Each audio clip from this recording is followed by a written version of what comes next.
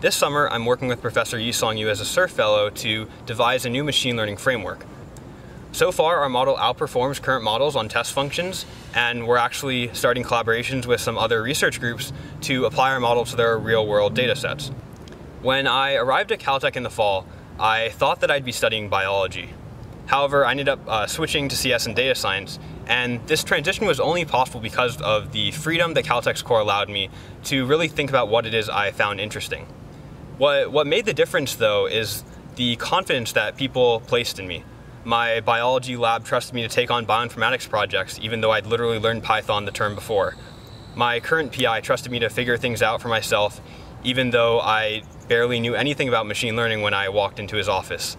I'm beyond grateful to be in an environment where people believe by default that you can do things, regardless of how conventionally qualified you are to do them.